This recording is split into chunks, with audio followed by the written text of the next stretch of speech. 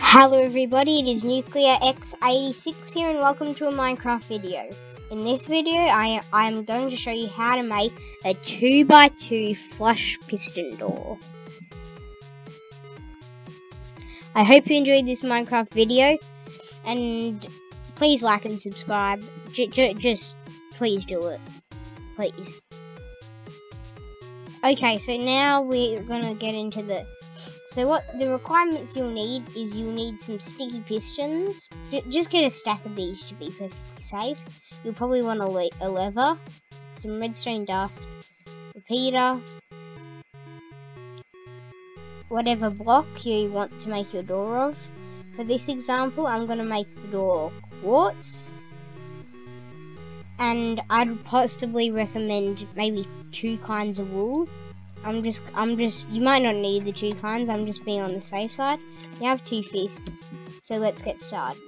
So what we first want to do is place in 2 sticky pistons right here. It can be anywhere, this just is my world. And then on the back 2 sticky pistons, place 2 extra sticky pistons. Now this works for practically any Minecraft version that's got pistons and that in it, so I'd say from at least Minecraft 1.7.10 to be, because that's the only versions I know. So you build this and you have your walkway, which we'll mark with light blue wool. So we know that's the area that has to be clear. Then we put 2 more pistons here. Oh, sorry, we want to get rid of those and put these away and put these here. Now you notice how they're 1 block away, 1 block away from here. So what we now want to do is go here, place the pistons, and now they're identical. So what we do is we get the block of our choice and put it right here in between the 2 piston faces. Same goes on this side. So we have this set up, it's all fine and dandy. So now we want to put the blocks we want it to blend in with here. We've got our walkway. And what we want to do is get some our coloured wool and put it in this. It's kind of like a moustachey smiley face thing. Though what we now want to do is put this here and here. Chuck some redstone here. Put redstone there. Click on the repeaters once, and then we put the block we want to use to trigger the door, place it here, put the redstone there. Now we're going to put the lever here for the door, and we're going to put some redstone on top of that block. Now this is just a very temporary design, though you'll see when we flick it, all the pistons fire, the door closes, which is what we want, and then when we flick it off, gone. Now this is different from a normal piston door because the reason it's called a flush piston door is because it's completely with the wool. Like I can mark it out with blue wool. You see these are the blocks, and when it goes together and pushes them out. So what happens is, I'll just move the lever here so you can see.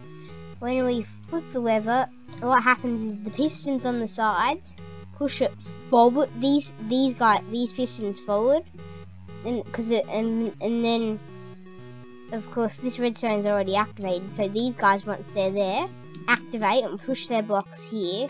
But because of the delay, the delay on the repeaters, these guys have time to retract.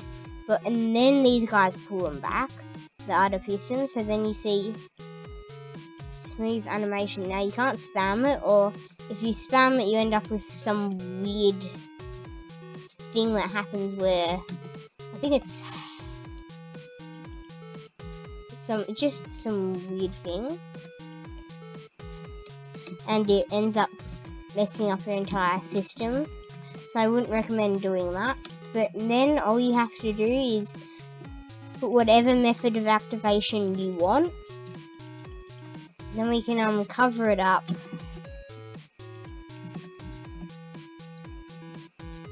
almost. We can cover it up.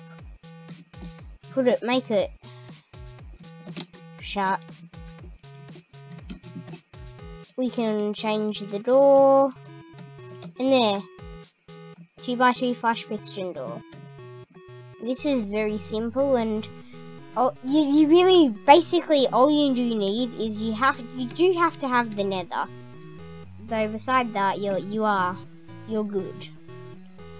I find this door pretty neat, though it's super quick and fast. You really can't beat it, to be honest. It's flat with the wall. You can even do this perfectly normal. Have two-way activation even. It's the possibilities are basically endless. And you can, if you want to, get a redstone torch, put that there.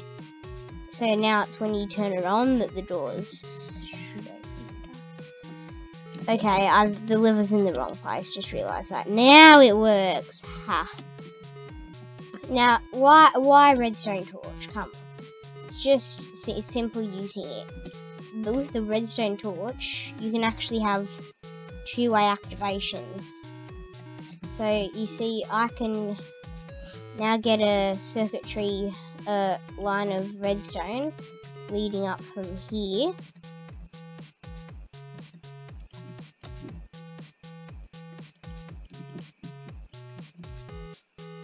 To there. So now what happens is we can open it. Then let's pretend we've walked through and it automatically closes.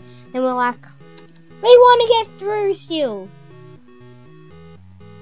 It just opens on this side now.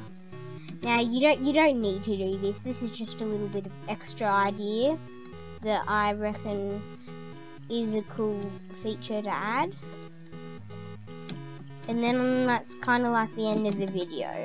Well, it is the end of the video.